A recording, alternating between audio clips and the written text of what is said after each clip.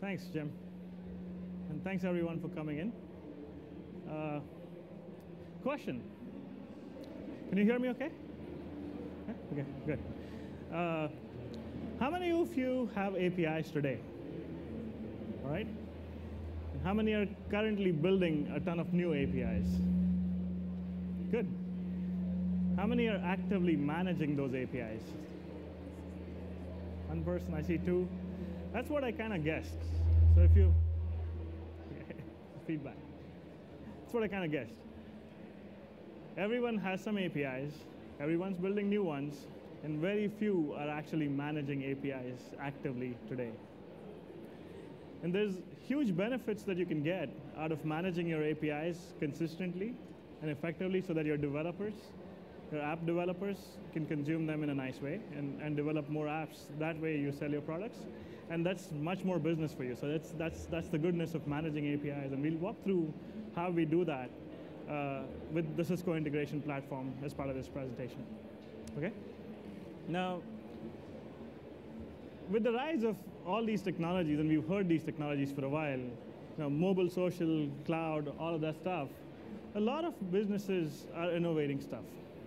Now, if you think of the classic example of Uber, everyone knows that Uber works. It just works. Their first phase was their own app, and that's all they had. After that, they started integrating into Google Maps. And that gave them 1 million hits a day just because they were on the map. And when you search for directions from point A to point B, you could click on get me an Uber to get me there. And that was effective. And then they expanded it further to allow for apps like the Yelp app to say, OK, I'm going to this restaurant, get me an Uber. Now, taxi companies have existed for a long time. None of them thought about this. This is all API-driven in some ways, right? And if you think about what Uber did, it flipped it over saying, OK, we have this cool app, but then integrating it with other APIs in the ecosystem and creating this full ecosystem, which is very effective, was a great way to get their product, in some ways, out there. Now, you can even, like if you have a United app on your phone, you can actually say, pick me up from my home, take me to the airport, from the airport, Uber me to wherever I'm going. Now, Hertz, Enterprise, all these car companies have been around forever. They've had partnerships, like your United Club card can actually get points with a Hertz car, for example. They've not integrated that app yet. And that's where they failed in some ways, in my opinion, in integrating with APIs. They haven't managed that transition very cleanly. If you look at the companies that have done it effectively, you'll see that half of Salesforce revenue, it's a huge company, half of it comes from APIs. That's it. $2 billion in Expedia revenue coming from APIs. Uber, completely built on top of APIs. So there is goodness to it. And what you guys are doing, I saw that a lot of people are creating new APIs. That's a good thing. I mean, you're going to change quite a bit of what's going to happen in the world. And my guess is most of you are doing the APIs because of there's growth in new markets, there's innovation happening, there's the mobility stuff that's happening. And there's a lot of reasons to expose your APIs in a way that developers can consume them in an effective manner. Now, you can create all the APIs you want. If you haven't exposed them cleanly, you lost it anyways. Even at Cisco, I'll be the first to admit that I used to have a ton of APIs on my previous products. And we would create PDF docs, 50,000 pages of PDF docs that nobody used, except the one person that asked for the API that used it. And they had a pain in figuring out what needed to be done. They came back to me all the time. So I should have introduced myself, by the way. I'm Jaideep Subedar. I've been at Cisco for about 15 years in various capacities, mostly in product management, but in routing, switching, unified communications, data center, and finally in my current role in application platforms group.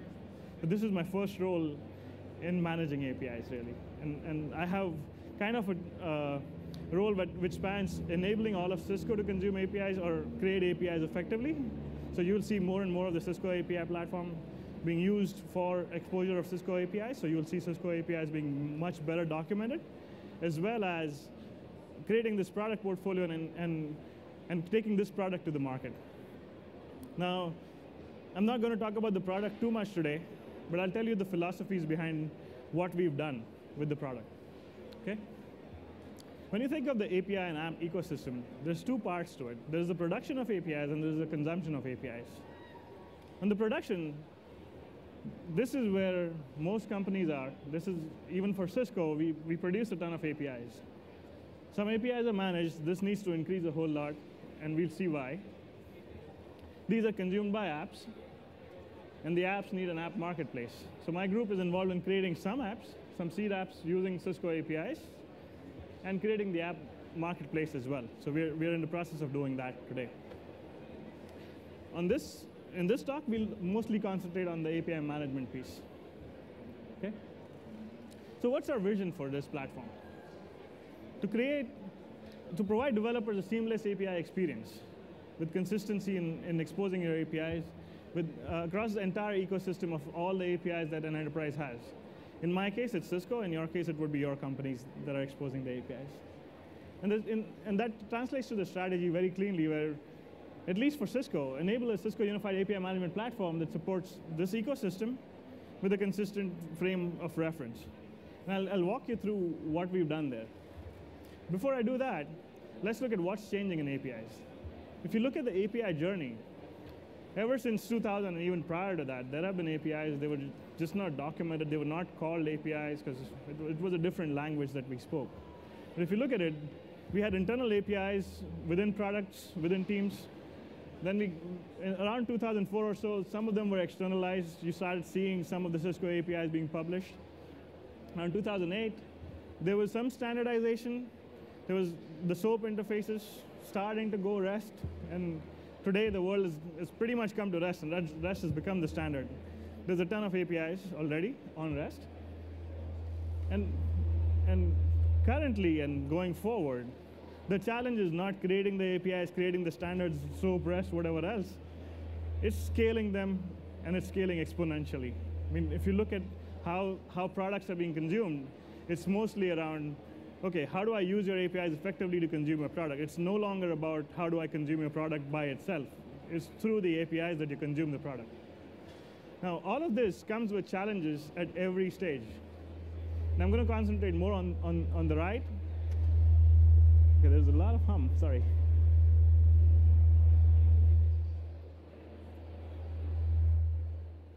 Sorry about that. Let's get the AV fixed. OK? All right. So today, so the challenge is the scaling and enabling everyone to do the bimodal development. Now, by bimodal, I mean, so that there's the classic developers who are used to the way of consuming product, consuming APIs. They're the nerds who program stuff, and they know how to do this stuff. There is also the second crowd that is emerging, which is kind of the consumerish crowd that doesn't necessarily understand everything about everything in terms of programming, and they're just using the systems. And in order to use the systems effectively, you want to make sure that you're providing them something that they can use effectively rather than the 50,000 pages of documentation we used to have. You throw that at somebody who's new to this world, they will throw your product away saying, this product does not support APIs. It comes to that, essentially. Right? So in order to do all of that and do the challenges, or take care of the challenges, tackle the challenges, we have a simple design philosophy.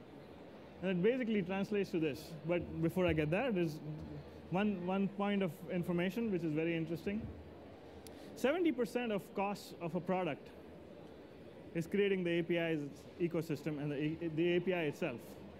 I mean, and this is a Gartner study, not Cisco, but Gartner says that teams have been working a whole lot on exposing APIs effectively, yes, but 70% of the whole project cost of building the product and the API, 70% of that is really building the API. And we learned today how to reduce that cost significantly with the platform. And right behind this is my demo. I can show you how we propose one way of doing it. It's a very easy way to do. There's a platform that you can consume today, and we can demo it on how to do that, how to go about doing it. So coming back to the original topic, here's why you need APIs. And I'll let you read through it, glance through it. But fundamentally, you want to make it consistent across your full breadth of APIs. You want to make it simple. And you want to make it so that your customers want to consume our APIs. Right? It's fundamentally that. And then there is the other parts of monetization, for example, today most APIs are not monetized, except if you talk to Salesforce, yes, they monetize their APIs. Netflix monetizes their APIs. But there's not a whole lot of companies doing that today. And your company might be one of those that could do that. There's ways to do it. There is reasons to do it. Fundamentally, if you think of monetization, for example, if you're thinking of the whole API life cycle, there are times when you have the secret sauce, at which point you're the only one who has it, and that's when you would monetize. But it's a sliding scale. As soon as your competition gets it, or you see that that API is not core to your product anymore, you can slide it to, OK, we'll make it kind of free. And there's a whole scale in between where you can change pricing on the API as you need to, depending on how your business evolves, as well as how your customers evolve, as well as how competition evolves. So there's various aspects to doing this stuff. And that'll be up to you on how to monetize your APIs or not, where you are in the life cycle of your API, where your competition is, and all of that stuff. OK? So let's look at what we've delivered on the product. And what we've delivered is management governance and its benefits. And you'll see that on how. And this is how we see the whole API lifecycle go. It starts with defining an API, where you say, this is how my customers are going to consume my asset. You don't have to even develop it. You can just say, define the API as it is today. Ask your customers, is this good? And the platform allows you to do that. So I can show you a demo right after this if you stop by. And OK, how do you want to consume my product, Mr. Customer? You start working in the define phase for doing that. Next, you develop that API and the backend systems to support it. Beyond that, you publish your API, and you might want to govern access to it. You might want to govern who gets to see it, how much they get to use it. So for a gold level customer or a platinum level customer, you might say, OK, Mr. Customer, you can see this API, and you can do 1,000 transactions a second because you pay us a whole lot. You're allowed to do that. Now, for a silver level customer, you might say, you can only do 500 transactions a second. You can't do any more than that. That's not allowed. And you need to be able to govern that. And the platform allows you to do that. And for a free customer, you might say, OK, you can do 10 transactions a second, and you're OK. That's all you can do. You can't do any more than that. So that's in the publish phase of things. Then there is support, which is how do you onboard all your ISVs, all your app developers? How do you make sure that everything comes cleanly to them in a single frame of reference? How do you provide them examples that are meaningful to them in a programmatic fashion so that they don't need to read the documents for examples? They can actually see the API in action. And then, of course, there's a retire phase where you want to make sure that you manage your APIs cleanly so that they're not getting killed before the customer expects them to be killed. There are ways to message that through the API itself or through the platform, controlling access, cleanly transitioning to the next version or the next API set. And you want to make it so clean that the end apps don't get affected as much as possible. Okay? So now if you look at this life cycle, the define, develop, publish, support, and retire, you can look at it in 3 frames. There is business frame, there's the operations frame, and the technology frame. Okay? Now in the business frame, when you're getting in the define phase, for example, you're trying to get feedback as much as possible from your customers on what they want to do. As a result, you're driving business results right there, rather than saying, hey, here's my API, here's the definition, go use it, figure out how to use it, do what you like, this is all I can do. Instead of that, you're now having a two-way conversation on what's possible to do. Even before you started developing your product, you could do that. On the operational frame, you're saying, how do I manage all these APIs and define them consistently across my product portfolio or across my company's product portfolio? So there are ways to look at other assets within your company and try and make things consistent as much as possible for your customers. And then there's the technical frame where you want to make sure that it's consistent across. You are doing a customer-centric design for the technology behind that design. And you want to make sure that you don't have 3 methods to do the same exact thing that could have been done by one, slightly different, doing things slightly differently on one versus the second versus the third. Customers get bugged with that a whole lot, saying, why are you doing the same thing in 3 different ways? And we hear it at Cisco as well, where we have 20 ways of doing the same exact API. We're trying to consolidate that and make it consistent as much as possible. In the develop phase, we allow for rapid prototyping, where you can start defining and developing your API right on the platform.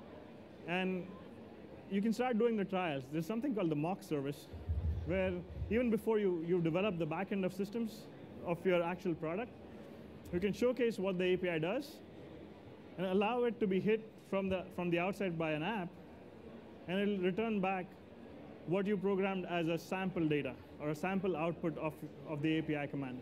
So you could do gets or posts or whatever else, and it'll respond with samples. Again, in the operational frame, that allows you to do the infrastructure management piece, where you know how much of API consumption will happen, how to size your gateways or the proxies that go between applications and your actual backend. You know kind of what kind of loads to expect there. And again, in the technical frame, again, it's consistent development for the technology behind it. I'm going to skip the rest, the publish, support, and retire. Happy to talk about it offline, just because we're running out of time a little bit. Now let's look at how, within my group, how we've used this philosophy to do an app. Now when you do apps, the typical apps that we're used to are application-to-application APIs or infrastructure-to-infrastructure. Cisco has been fantastic at infra-to-infra stuff. On the app-to-app stuff, it's mostly the consumer companies that have done. No one has done yet application-to-infrastructure. And that's what our app does, and it does it very effectively. Actually, we are demoing it right behind this booth, or right behind this classroom. I can walk you through that as well. So on the left here, what you see is there's some services that are exposed. There are Cisco assets, for example, where it could be data center assets, networking assets, security, all of that stuff. And on top is the business applications. And in between is the platform that allows for all of these to communicate together. So in some ways, this is infra at the bottom, apps at the top, and this is where the bandwidth on demand app that I'm going to just show you in the next slide talks about how to do application to infrastructure. And that's going to evolve over time. I mean, this is just the first app that we've done. But I'm sure there are use cases in your particular companies that could leverage this. So in our case, we call this the 4-layer architecture, where there's the infrastructure piece, there's the controllers, and you heard enough about it at Cisco Live on all the infrastructure and all the controller components. What you haven't heard about is how do you integrate these pieces, the integration platform, with your apps. And your apps could be something like Salesforce, for example, or an Oracle database. So in this example, what we've done in the app, and again, you can stop by for a demo right after, is it's a service provider app in this example, where a service provider exposes a frame to its customers saying, here, these are all the network devices that you have, or these are all the locations that you have. Between any of these locations, if you need to bump up or bump down bandwidth, you just click saying, between New York and San Francisco, I want 20 megs of bandwidth between midnight and 6 a.m. on Fridays, because I'm doing a backup job at that time. Now, when you do that, and you go next, what the system does is figures out, OK, is that bandwidth possible with the current network and what has been planned on this network across the United States, whether that's possible or not. It figures that out looking at multiple aspects of things. It looks at databases on top, saying, OK, does this customer have enough dollars in my account? Is this customer authorized to do like a 20 meg pipe or a 10 meg pipe?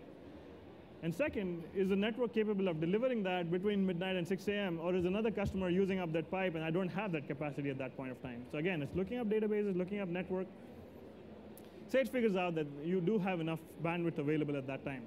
What it's going to do next is it's going to go there and say, OK, I'll provision it. 11:59 p.m., it goes and provisions the network and writes in another database saying, yes, this was provisioned. 6 a.m., after that period is done, it goes and bumps down the bandwidth from 20 to 10 meg or whatever that original bandwidth limit was, and then writes into the billing database saying, OK, bill this customer for this 10 megs for 6 hours. It does all of that And it's only possible if you have an architecture like this, where you're abstracting the network and the controllers and all of that stuff that Cisco drives from the applications on top. And only when you do that, you can say, OK, these controllers are changing, these devices are changing, but your customer doesn't care. Your customer doesn't care that you deployed Nexus switches or the latest and greatest in semi-ACI style of switches. All they care about is, hey, give me the bandwidth. And that's what this app allows you to do. You can change the infrastructure below it, change the controllers if you need to, and the service keeps running. So that's the power of using the platform in between and using APIs northbound and southbound to integrate all of this together. Let's look at, so in effect, what this gives you is consistent API management, consistency in how you utilize your resources, how you expose your resources, make your developers effective. Now, exposure is another thing that if you publish them cleanly, people want to consume your assets. And then again, standardized documentation. They know how to interact with you, whether they're using API 1, 2, 3, 4, or 500. It doesn't matter what API it is. It is consistent from your company's frame of view to the customer. So in effect, it's simple, smart, and secure. I mean, we have the layers of security built in.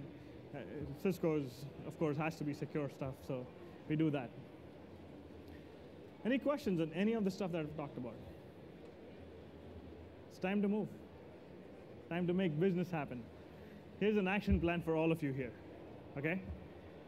Ask me for a demo right outside anytime. I'm here today and tomorrow. Check out the platform online. Email me. Here's my email ID, Jaideep@cisco.com. Very simple. My first name @cisco.com. And this year, think through how you're going to develop your API and app ecosystem so that it's consistent. That will result in financial benefits for your company. It can get you out there. And there will be another success story that I can talk about next year, hopefully at Cisco Live. You come back and tell me, hey, this is how my world changed, and I'll talk about you guys. Let's do that together, right?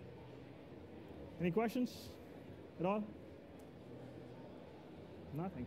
All right. Either I was super effective or I put you to sleep. Anyways, enjoy your amplification. Thanks for coming in. Cheers.